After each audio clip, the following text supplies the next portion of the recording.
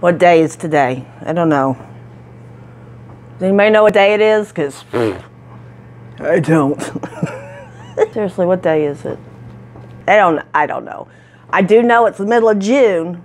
We've only got like a couple of weeks left, but you know what that means, right? Y'all know what that means, right? It's time to get ready for fall and Halloween. It's time to get ready for fall and Halloween. Hi, y'all. How y'all doing today? I hope everybody's still staying safe and healthy. What are we doing today? We're making pumpkins. Join me.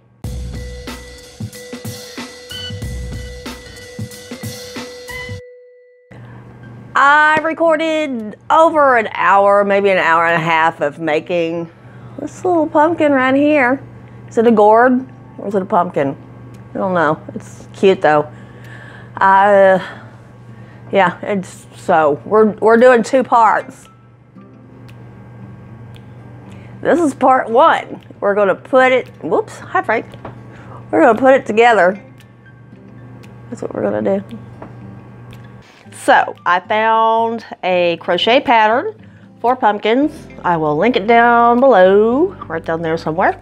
I actually did not use her pattern, but I jumped off of her pattern because that's what I do. I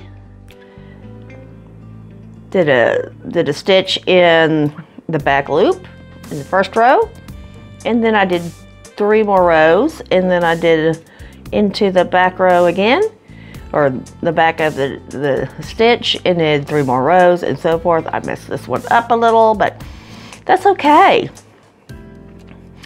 Somewhere along the lines, I actually added a stitch to my row, and there was a bump in it, and it was, of course, you know, this is like my second project I've done in crocheting. But look how cute it turned out. When was the last time you saw a pumpkin that was perfectly round? Here, I'll show you. I did a large one. This little guy, we're gonna put this guy together.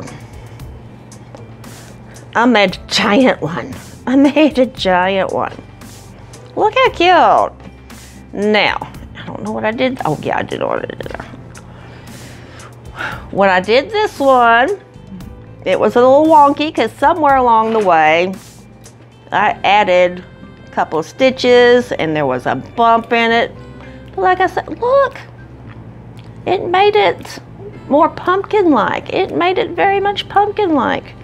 So, this one, so right here, as you can see, it jogs a little bit.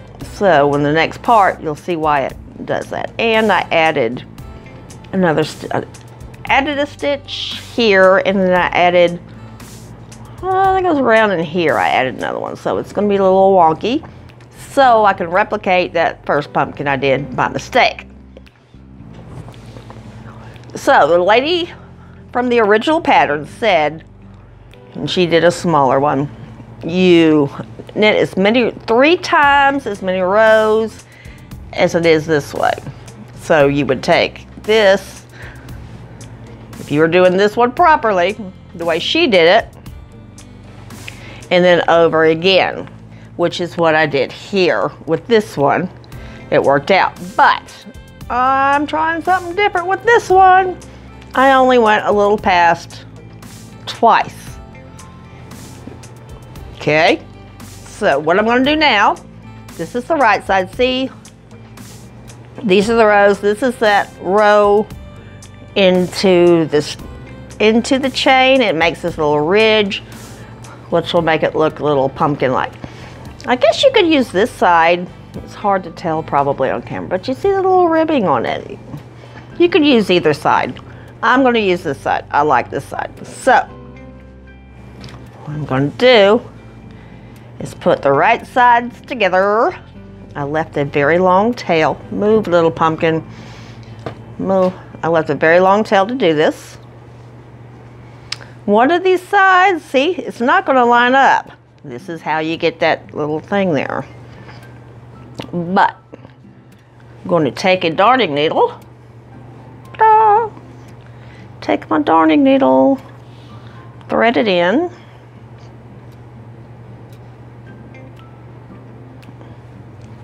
It's really long. There's a reason I left it that long.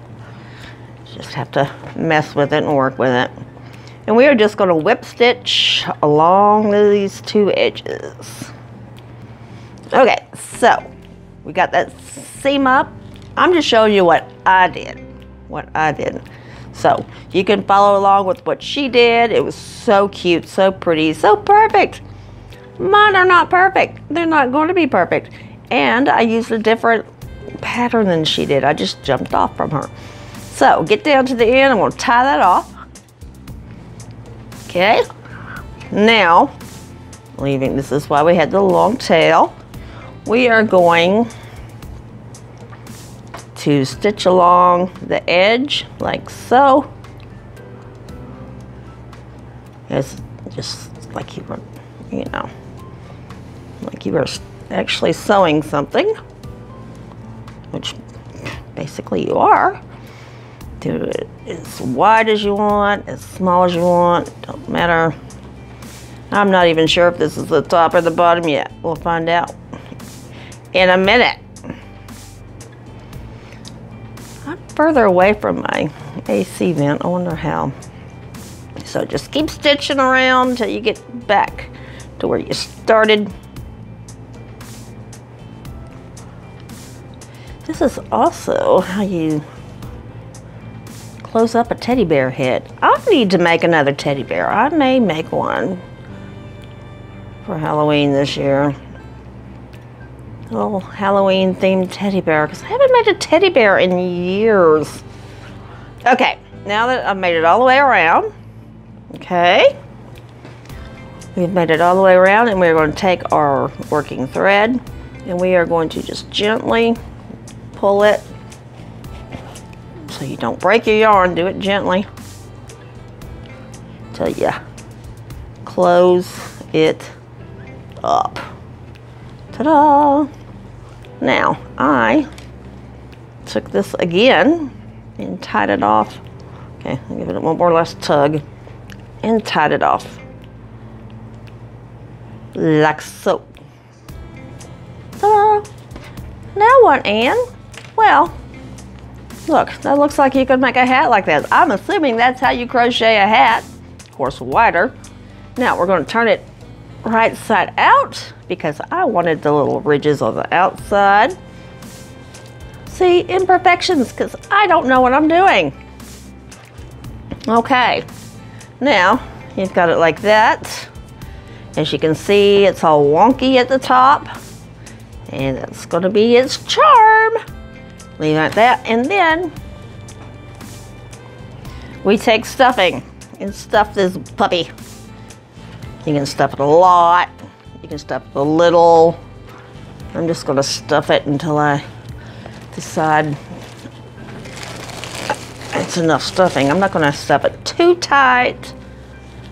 Get in there. A little more. A little more.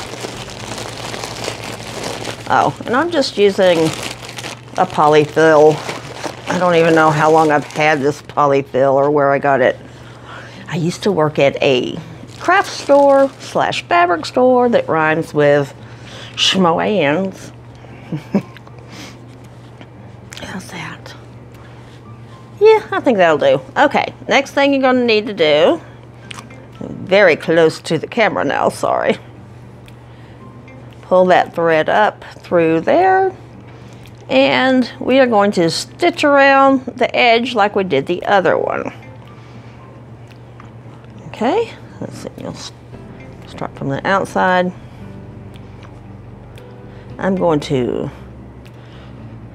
do I want to back? Yeah, I want to do a back. I want to do a back stitch so I can sort of anchor it.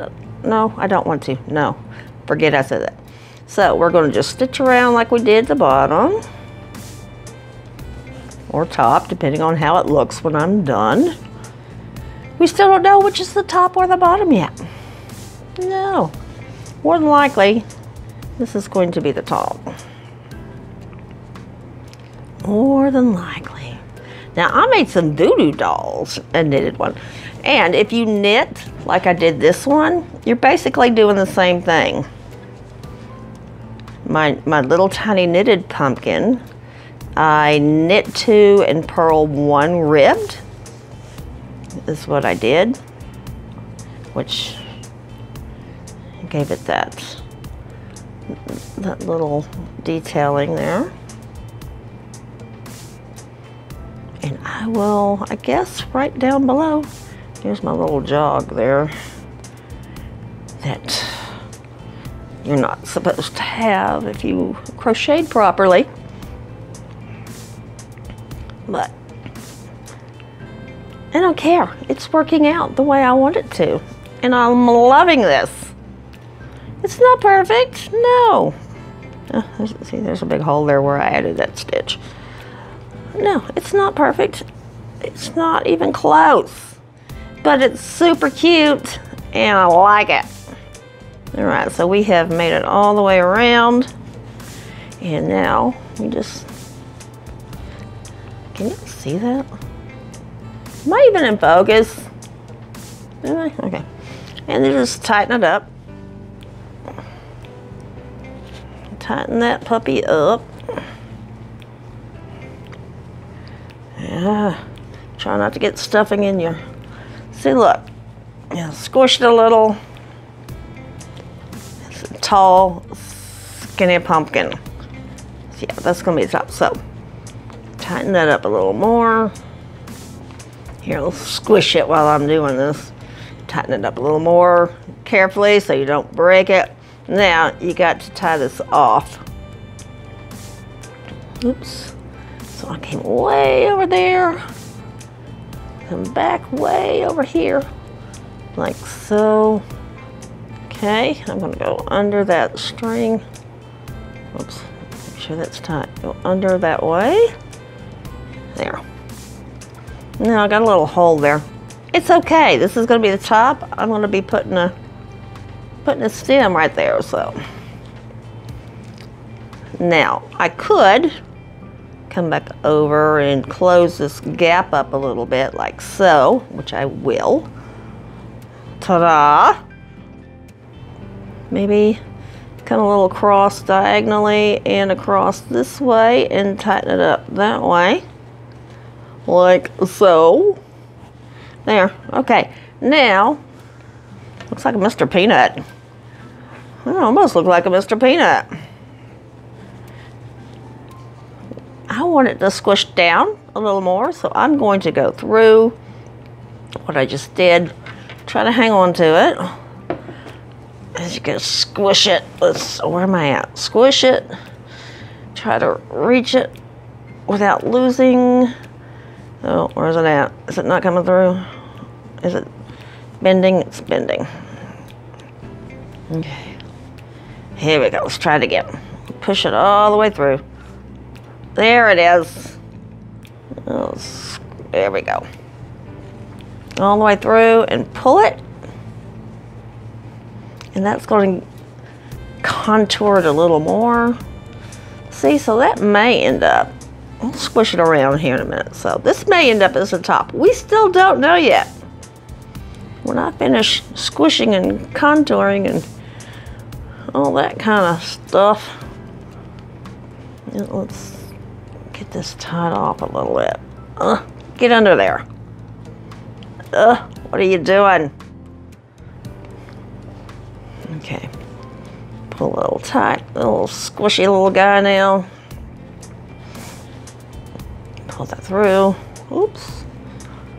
Give me a little slack there. Go over it again.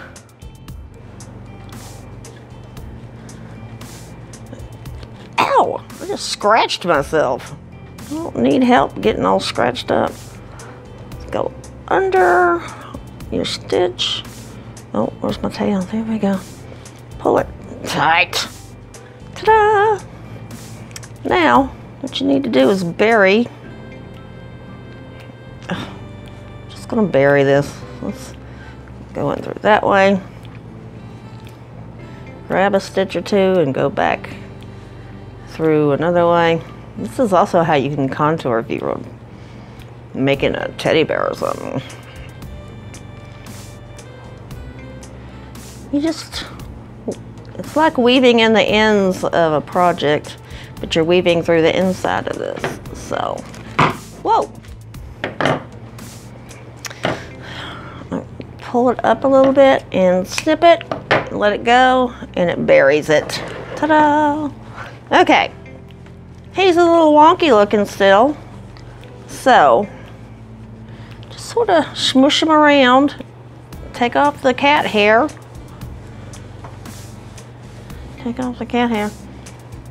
He's actually a cute little pumpkin.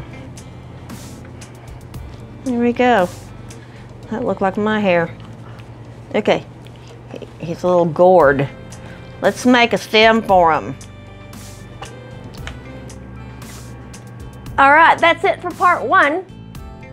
We've got most of this together, stuffed, I think. Yeah. Part 2, I'm going to show you how I made the I-cord and the little cute little leaves. Join me. Don't forget to subscribe. There's a button right down there, and down below there's a link to subscribe. Ring the bell so you get notified when I upload again. Like this video if you like this kind of video. Don't forget to share it with your friends. Maybe you got some friends that'll like my videos. Go ahead, share it. I'll wait. Did you? All right. Y'all be safe and healthy. I will see y'all next time. Bye.